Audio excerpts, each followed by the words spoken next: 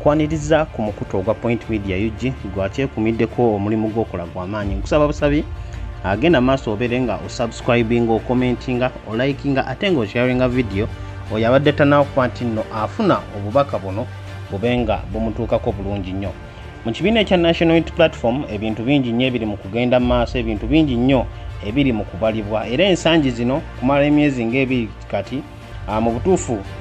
bukyanga omwaka guno ogutandika omwaka gwa 2024 ekibiina ekya NUP kibadde nnyo mu mawulire, bannamawulire badde bakikubako nnyo ate ne bannansi babadde baagala nnyo okumanya biki ebifaayo. Era nga nkutegeeza nti n'essaawa zino tulina bye tufunyeeko wano ku mukutu ogwa Point Media UG nga biraga nti waliwo enkyukakyuka ezinaatera okujja mu kibiina ekya National Unity Platform. Waliwo abantu abamu abagenda okukuzibwa ate abalala bagenda kuba baweebwa ebifo ebipya ebisobodde okuba nti nate bivaamu abantu abalala. Nja kutegeeza nti ku ebyo byonna naddala ebiyitoolodde Honorable Mathias Mpuuga bibadde bikyagenda maaso mu kibiina ate birabikira okuba nti bigenda leetawo enkyukakyuka.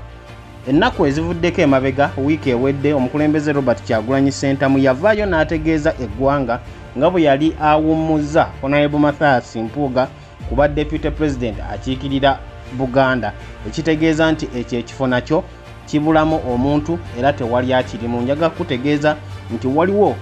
tutegeezeddwako nti waliwo agenda okuba nti nno ajjuza ekifo ekyo. Ate mu kiseera kyekimu oluvannyuma lwa Honorable Joel Ssenyonyi omwaka guno nga gutandika okukwasibwa office ey'obwa Leader of Opposition, ate kitegeeza nti n'ekifo eky'obwa spokesperson omwogezi w'ekibiina nakyo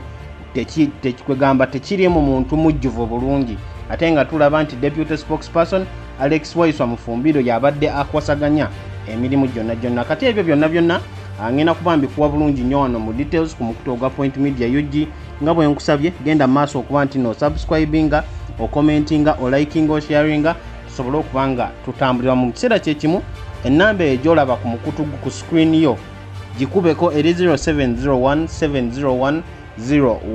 oba olina ekirango kyo obubaka oba ekirango kyaga okuba nti no kiyisibwa ku mpeeza Point Media UG ojja kuba otuuse bulungi nnyo era ojja kuba okolebwako bulungi nnyo.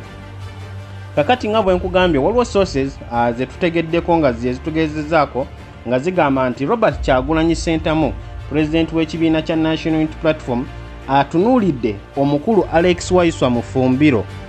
ng'ono ssaawa zino ye Deputy Spokesperson ow'ekibiina kino ekya National Unity Platform, era ng'ensangi zino abadde alabikirako ku mikutu egy'enjawulo mu bifo eby'enjawulo, ku maziika, ku kukolaki ng'agezaako okuyisaamu enjiri ey'ekibiina kya National Unity Platform. Nga bwe nzize nga nkutegeezaako nti omuntu yenna abeera mu capacity oba abeerako ne title ey'obwa spokesperson ate nno kitegeeza nti ebiseera ebisinga ebigambo by'abafulumiza mu kamwa ke naddala ng'ali ku mikutu egy'enjawulo oba ku social media oba ku TV oba ku radio, ebigambo ebyo biba bikiikirira era biba biraga ennyimirira ey'organization ey'ekibiina kyaba akiikiridde. Kakati no omulimu ogwo Alex Waiswa MUFUMBIRO agukoze bulungi nnyo Honorable Joel Ssenyonyi waatabadde, newankubadde okusinziira ku sources zigamba nti waliwo obuzibuzibu obubadde nga bujjamu naddala nga kituuse ku ssente ey'ensimbi, era nga kino kibadde kyetaagisa Alex Waiswa MUFUMBIRO ate okusooka okugenda ewa Honorable Joel Ssenyonyi lwa nsonga ye mukama we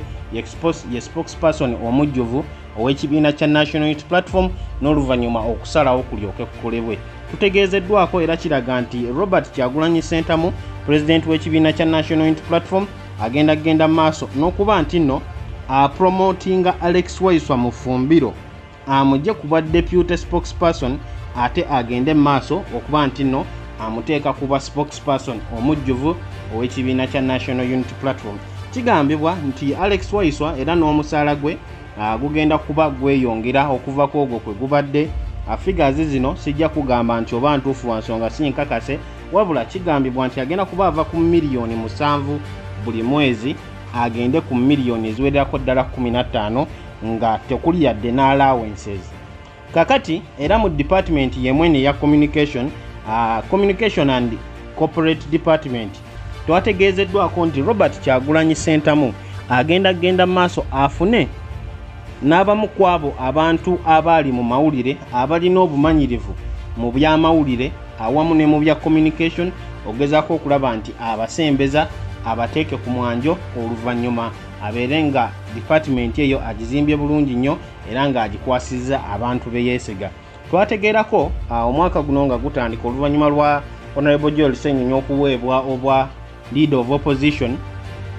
nti omukulu amanyikiddwako nga Patrick Kanyomozi eyavaayo n'alangirira nti yali awummudde ebyobwamawulire omulimu gwe yali amazeemu emyaka egiwererako ddala era nga agenda kuba adda ku stage ye ey'obulamu eddako. Kakati no wowulira ekintu nga kino nti Robert Kyagulanyi Ssentamu agenda funa akwaba abamu bannamawulire ate nga bawagizi ba kibiina era bawagizi ba Kyagulanyi agenda kuba abawa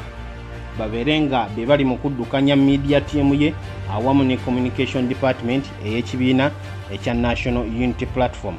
Kakati no nga tugenze ku mawulire amalala mu kiseera kye kimwera kwebyo ebyetoolodde Honorable Mathias Mpuuga ffenna bye tumanyiiko obulungi nnyo kubanga wano ku mukutu ogwa Point Media UG tuzze nga tukutegeeza okuva gye byatandikira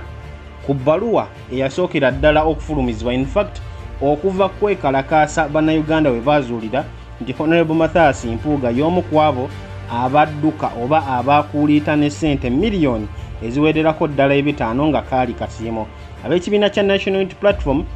baatutegeeza nti n'omukulembeze Robert Kyagulanyi Ssentamu yayita olutuula olw'ekisajja kikulu omwali abakulembeze ab'enjawulo ne basobola okuba nti n'ensonga bazimulungula bazeegaayagaayamu ate ne batuuka ku kyokusalawo ne basaba Honorable Mpuuga aveeyo okulekulira ssente azizeeyo ate ne kuba commissioner abeere nga resigninga. Wabula okuva olwo ate lubadde lutalo paka ne kati wetuli lwa nsonga Honorable Mathias Mpuuga yagaanira ddala ekyokuba nti naakola ebintu ebyo ebisatu ebyamusabibwa era okukakana nga n'obwa deputy president akiikirira Buganda region abuggiddwako. Kakati no okusinza ku sources zaffe ezisodde okuba nti no tutegeerako kiraga nti Honorable Betty Nambooze Bakireke nga ono ye mukyala owa Mukono municipality agikulembera era nga yakabeerayo ebisanja kati 3 yagenda okuba nti nno ateekebwa ku bwa deputy president in charge of Buganda, ekitegeeza nti yagenda okuba nga adda mu kifo kya Honorable Mathias Mpuuga. Honorable Betty Nambooze ono ensonga ya Honorable Mathias Mpuuga naye kennyini agibaddemu era nga bwenzize nga nkugamba nti okusobola okutandikira ddala mu meeting eri eya kisajja kikulu eyasookera ddala okutuula omu ku bakulembeze mu kibiina kya NUP yayitibwa nga experienced leader oba nga omu ku ba elders mu kibiina kya NUP ye Honorable Betty Nambooze Bakireke yaliwo bulungi nnyo era okusinziira ku ebyo byazzenga ayogera ku interview ez'enjawulo awamu ne ku show ez'enjawulo atugamba nti naye yalina omukisa okwogera kikyalowooza ku nsonga za Honorable Mathias Mpuuga. Wabula gyabadde yonna okusingira ddala Nambooze agenze maaso n'okuvumirira ebikolwa ebya mukulu munne okuba nti nno yasalawo ate okulya olukwe mu bukulembeze bw'ekibiina nga baali batuuse bulungi nnyo ku nzikiriziganya ki ekiba kikolebwa awamu n'ebintu ebirala ng'ebyo. Ate ye n'asalawo okuba nti nno atandika okusojja ekibiina kya National Unity Platform ng'atandika okwogera ebintu ebijja abantu ku mulamwa mu kifo ky'okunnyonnyola ssente miliyoni 5 lwaki yazitwala era lwaki yaziyita kasiimo ng'agamba n'okugamba nti agwanidde okuba nti nno azifuna. Nambooze avumiridde ddala ebikolwa bya Honorable Mathias Mpuuga era n'ayawukanako n'abantu nga Honorable Medad Lubega Segona n'abantu nga Dr. Abedi Bwanika be tumanyi obulungi ennyo nti bonna baava mu DP block mu mwaka gwa 2020. Abantu bano babadde nga beekengerwa era nga waliwo ekigambibwa nti abantu abali oba abo abaasala okuva mu DP block babadde nga bateekawo obuzibu bunene nnyo era nga bawa omukulembeze Robert Kyagulanyi Ssentamu obuzibu bunene nnyo lwansonga nti bo balowooza nti balina experience bamanyi ekyokukola era be balina okuba nti no babeera mu bifo eby'amaanyi. Tulabyeko Dr. Abedi Bwanika nga ayogera ku nsonga eyo, tulabyeko omukulu Honorable Mathias Mpuuga nga akuliriza nga ye bwalina ekitiibwa era nga bwalina kyetaagisa okuba nti nno yasobola okuwabula awamu n'okutereeza ekibiina kya National Unity Platform. Wabula ye Honorable Betty Nambooze Bakireke omutwe gwagukuumidde wansi era okusinziira ku information gwe tufuna alaga nti Nambooze agenda kuba afuna ekifo ekyoba deputy president akiikirira Buganda region. Nga twakamala mu kalulu nga twakava mu kalulu k'omwaka gwa 2021 njaga kutegeeza gwali ku Point Media UG nti Honorable Betty Nambooze Bakireke gegamu kumanya agayogerwako nti oba oliawo alina obumanyirivu awamu n'ekyekyetaagisa okuba nti abeera mu kifo ekyo ekyoba deputy president. Wabula ate twagenda okufuna amawulire nga galaga nti newankubadde Honorable Mathias Mpuuga yali alondeddwa ku bwa leader of opposition ate era mu kiseera kyekimu yali aweereddwa n'oba deputy president mu kiseera era ku nsonga eyo yemu yennyini twafunyeko envuvuma ezigamba mbu abo abali emmengo abamu ku bakungu abali emmengo be ba influencinga ne bateekamu nnyo amaanyi okulaba nti omukulembeze w'ekibiina Robert Kyagulanyi Ssentamu alonda Honorable Mathias Mpuuga okukiikirira Obuganda. Ensonga ziri nti lwakuba Honorable Mpuuga akola bulungi nnyo oba amanyi bulungi nnyo ki eky'Obwakabaka kye bwagala era asobola bulungi nnyo okugoberera ate nga akkiririza mu Bwakabaka bwa Buganda awamu n'emmengo. Kyekyo lwaki bagezaako okufuba okulaba nti omukulu Mpuuga abeera mu kifo ekyoba deputy president akiikirira Obuganda. Kakati no ezimu kwezi ensonga ezaviiriddeko Honorable Mathias Mpuuga kuba nti najjibwa mu kifo kino n'okutuuka kaseera kano nga kiragibwa nti no Nambooze yagenda okuba nti naamuddira mu bigere. Honorable Mpuuga ng'oggyeko olutalo olw'okuwaanyisiganya ebigambo lwabaddemu n'obukulembeze bw'ekibiina awamu n'omukulembeze we Robert Kyagulanyi Ssentamu yayitibwa mu kakiiko akafuzi aka National Executive Committee okugezaako okulaba nti ensonga zino bazoogeramu, wabula teyasobola kuba nti naagendayo era n'agaana. Nga Honorable Mpuuga agamba nti akakiiko aka NEC era obukulembeze bw'ekibiina tebulina maanyi kugenda maaso na kumuyita era kumukaka kubeerawo. Era n'agamba n'okugamba nti n'okumujja mu Parliamentary Commission nga commissioner era tasobolerako ddala agenda maaso na kuba nti najjibwayo lwa nsonga nti ye yamala okuteekebwayo era twagenda okulaba nga ne Speaker wa Parliament agenze maaso n'okuba nti nno amuwolereza. Kakati nno ensonga nga zineeno ze ziviiriddeko ebintu ogezaako okulaba nti bisajjuka era okukakkananga ekibiina kya National Unity Platform kisazeewo nti Honorable Mathias Mpuuga ave mu kifo ekyo. Twalabyeko n'okulaba gye buvuddeko waneeno wiiki eno gye tuli mu kkuba amabega nga Honorable Mathias Mpuuga agenda n'omukyala Speaker Anita Amonga awamu ne Thomas Tahebwa Deputy Speaker emmengo okuba nti nno batwalayo ssente eza Parliament, ekintu ekyatandise okuleetera bannayuganda okwebuuza oba Honorable Mathias Mpuuga yasalira ddala eddiiro kati asinga kukolagana n'abantu ba ludda luli abali mu NRM, kubanga wiiki eri ku lunaku olwokusatu abakulembeze b'ekibiina kya NUP nga bakulembeddwamu Honorable Joel Ssenyonyi leader of opposition awamu ne Secretary General w'ekibiina bagenda maaso n'okutwalayo obubaka bwabwe era okulaga obuwagizi bwabwe eri Obwakabaka bwa Buganda ne bateekayo ssente miliyoni ziwerako ddala 21. Wabula Honorable Mathias Mpuuga teyalabikirako mu konvoyi eyo. Kakati we yalabikidde mu konvoyi omwabadde Speaker Anita Amonga awamu ne Deputy Speaker bannayuganda baavuddeyo okukyewuunya era twalabye ne Honorable Betty Nambooze Bakireke kennyini we yabadde ku mukutu ogwa Radio Simba nga yeewuunya lwaki mukulu munne ate yageesazeewo kugenda ne Speaker Anita Amonga naye ate n'atabeerawo nga leader of opposition Honorable Joel Ssenyonyi agenda maaso n'okuba nti nno atwala obubaka emmengo. Era Nambooze n'agamba nti newankubadde naye teyaliiyo wabula ye yasobola okutuusa obubaka bwe era n'atuusa n'okwetonda kwe mu butongole eri abo ekyali kikwatako, wabula nga mu buli mukulembeze yenna buli mubaka yenna mu kibiina kya National Unity Platform yayitibwa okuba nti naabeerawo, wabula Honorable Mathias Mpuuga ate ekintu kyatasobola kuba nti naakola. Ekintu ekyongera ddala okulaga nti oba oliawo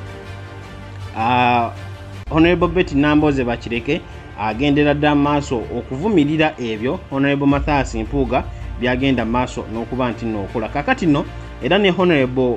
Muwanga Kivumbi Muhammad n'ey'omu ku abo abagenda ne Honorable Anita Amonga era nga bombiriri tebalabikako mu ttiimu eyakulemberwa Honorable Joel Ssennyonyi. Kakati nno Robert Kyagulanyi Ssentamu oluvannyuma okuba nti nno kisuubirwa okuba nti agenda kukola enkyukakyuka ezo ebbiri mu bukulembeze bw'ekibiina kya NUP, okusookera ddala Alex Waiswa Mufumbiro ng'amuwa okubeera spokesperson omujjuvu, ekitegeeza nti omukulu Right Honorable Joel Ssennyonyi ekifo kino agenda kuba akivaamu lwansonga nti saawa zino ye spokesperson ate mu kiseera kyekimu ye leader of opposition akulemberamu banne mu parliament. Kigambibwa era kisuubirwa nti waliwo n'enkyukakyuka ezigenda okujjawo mu diaspora leadership, obukulembeze obuli mu mawanga ag'ewabweru ag'enjawulo, mu Canada, mu USA, mu Saudi Arabia awamu n'amawanga amalala gonna. Era twategeezeddwako nti ku lutambula luno Robert Kyagulanyi Ssentamu lwaliko ng'olunaku olw'ejjo twalabye nti nno yabadde mu ggwanga erya Belgium ng'ali mu kusisinkana abamu ku abo bakyeruppe okugezaako okulaba nti ayongera okunoonya demokrasiya era n'abo abamuwagira mu kukyusakyusa eggwanga erya Uganda naddala obukulembeze. Twategeezeddwako nti omulamu omulala gwaliko gwagenda gezaako kulaba nti akola okubuuliriza okwenjawulo mu bantu abasayidi eyo butya bwayinza okukyusakyusaamu era ne mu ebyo byasobodde okuba nti nno asalawo. Ku Mande omukulu Robert Kyagulanyi Ssentamu awamu ne Secretary General David Lewis Rubongoya nga beegatiddwako omu ku bannamateeka b'ekibiina Mavi Sasi Marvin abagenze mu diaspora okugezaako okulaba nti bakwasaganya ensonga era nga babadde n'abamu ku bamembers aba European Union. Nga muneeno nga bwe nkutegeezezza bagezaako okulaba nti batema enseke eza Mwami Museveni okuba nti nno tavujjirirwa bantu bali sayidi eyo. Naye ate n'enkyukakyuka ezaagala okukolebwa mu kibiina ze zimu ku ezo ensonga ezatutte Robert Kyagulanyi Ssentamu wabweru w'eggwanga ogezaako okulaba nti atuukiriza ensonga ezo. Bwakeeredde olunaku olwaleero Kyagulanyi yategeezezzaako nti takyali mu Belgium wabula ali mu Amsterdam, ekitegeeza nti ali mu ggwanga erya Netherlands lwansonga ekibuga Amsterdam kiri mu ggwanga erya Netherlands. Kaakati ebimu ku ebyo ebisuubirwa okuba nti nno bikyusibwa mu diaspora kuliko Ibrahim Omondi Sombi ng'ono ye head of Africa chapter, Daniel Kawuma head of USA chapter, Susan Chimaswa ono nga ye head of European chapter, Brenda Nakato ono ye head Canada chapter, Peter Ekaroru ono ye head of United Kingdom chapter awamu ne Isaac Kasirye head of Austria chapter. Abalala ku bo mulimu Patricia Mugisha ono nga ye head of Middle East chapter era ng'obukulembeze bwe bwetooloolera ddala mu mawanga okuli Bahrain, Saudi Arabia, United Arab Emirates, Qatar. Ate Elizabeth Nanteza Lubwama ono ye head of Pacific countries of Korea and Japan. Professor Milton Alimadi Haman Ainebyona awamu ne Florence Nsereko nga kwotadde ne Samuel Obegdui baneno be bamu ku ba advisors aba Robert Kyagulanyi Ssentamu ku foreign affairs. Kakati no sources zigamba nti n'abamu ku abo nabo bagenda kuba bakyusibwa ogezaako okulaba nti ate obukulembeze busobolera ddala genda maaso okuba nti nno bweyongeramu ebirungo mu kibiina ekya National Unity Platform nga bali mu kwetegekera enkyukakyuka oba akalulu k'omwaka ga 2026. Kakati nno Alex Waiswa Mufumbiro yabuuziddwa ku nsonga eno oba ddala bituufu ebiri mu kutambuzibwa mu ŋŋambo nti ddala kituufu waliwo enkyukakyuka ezigenda okujja ate naddala ku ye kennyini nti agenda kuba ateekebwa kuba spokesperson omujjuvu ow'ekibiina kya National Unity Platform. Waiswa yagenze maaso n'okuba nti nno ng'agamba nti tasobola kukakasa wabula wabanga waliwo enkyukakyuka ddala ezigenda okukolebwa mu kibiina kya NUP tuzirindirire bulindirizi zijja kuba zirangibwa mu budde obutuufu. Kyagulanyi lwe yagenda mu maaso okusemba n'okuba nti naakola enkyukakyuka mu secretariat awamu ne mu bukulembeze obwa diaspora obw'amawanga ag'ewabweru gwali mwaka gwa 2022 era ebiseera ebyo waliwo okulwana kungi nnyo mu bukulembeze bw'ekibiina kya NUP mu diaspora awamu ne mu secretariat wano mu ggwanga erya Uganda. Wabula ate era ne ku mulundi guno obukulembeze buno okukyukakyuka kigenza okujja nga waliwo okwerumaŋŋana kungi nnyo mu kibiina ekya National Unity Platform era nga waliwo ne allegations ezikoleddwa kampu ya Honorable Mathias Mpuuga ku bukulembeze bw'ekibiina nga bagamba nti mu kibiina mulimu sexual harassment, mulimu abuse of office awamu ne corruption, nga ebyo Mpuuga n'Abedi Bwanika bye bagenze maaso n'okuba nti nno babikoonako. Ensonga nno bwe zityo bwe zitambula mu kibiina, wabula katulindirire tulabe oba ddala kituufu Robert Kyagulanyi Ssentamu awamu n'obukulembeze bw'ekibiina kya NUP banaavaayo okulangirira enkyukakyuka zino nga bwe tuziyiseemu. Okusookera ddala Betty Nambooze bakireke ayinza okuba ng'agenda tuteekebwako ku bwa Deputy President akiikirira Buganda. Gwe nkugambye nti nno ne mwaka gwa 2021 ge gamu ku mannya agayogerwako nti oba oliawo alina obusobozi bulungi nnyo okuba nti nno omulimu ogwo agukola era agutuukiriza nga egulina okuba nti nno gukolebwa. Ekirala ye Alex Waiswa MUFUMBIRO okuba nti nno naye aweebwa obukulu oba Communications Department, ekitegeeza nti agenda okubeera spokesperson, ate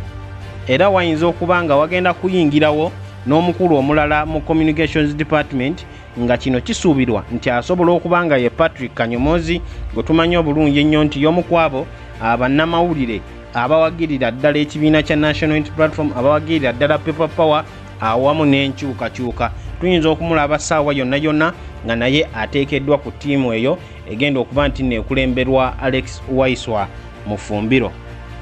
Webale kwekumirako mu kutoga Point Media UG sharing a video eno yadde tankuba nti nafuna obubaka bumutuukeko mu kiseera kyekimu commentinga otubulire kikyolowooza ku nsonga zino, obukulembeze oba enkyukakyuka eziri mu kujja mu bukulembeze bw'ekibiina kya NUP kinaayamba ekibiina okugenda maaso n'okuba nti nno kisobola okwetereza yabaffe zino enkaayana oba okulwana okuli mu kibiina kunaaba kuweddewo we tunaatuukira mu kalulu k'omwaka gwa 2026. Genda maaso subscribing ateekako notification bell ejja okutegeeza lwe tutaddeyo video era obeere nga oli up to date ku biki ebigenda maaso mu ggwanga lyo mu kibiina kyo. Ate era enamba eri ku screen yo gikubeko oba nga olina ekirango obubaka obw'enjawulo oba bizinesi yo gy'oyagala erangibwe ku mukutu ku mpewo zaffe eza Point Media ojja kuba okolebwako bulungi nnyo. Enamba eri 0701 701 019. Kambaagalize olunaku olulungi, mubeere bulungi era mweraba.